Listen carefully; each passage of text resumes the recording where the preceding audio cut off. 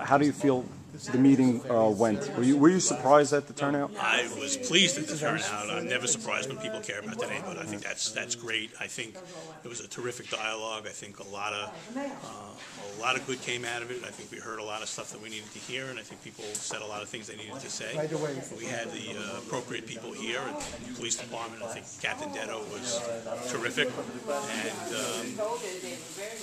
I would say this was a smashing say that it's 10 weeks later and people are still angry, and I don't think anyone in this community left the house to go see a Broadway show, and I think that's been clear to him and to his agency folks now for a while.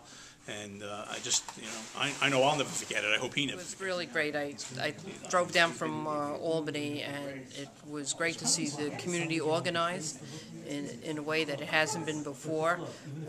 Clearly, the people's voices were heard by the other officials that were here from sanitation.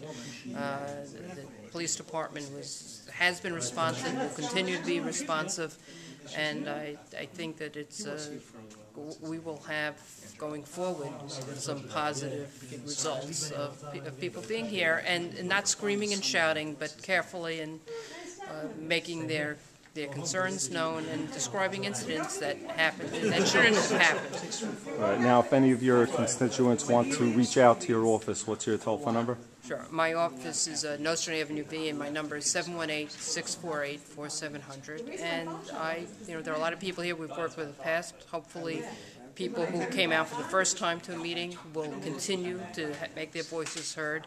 And I think it only helps the community to be organized, to come out, to speak up, to understand that when you do speak up, there is someone who listens to you and someone hears. And I really commend the people who are here tonight and the people who will come out in future meetings to work with us.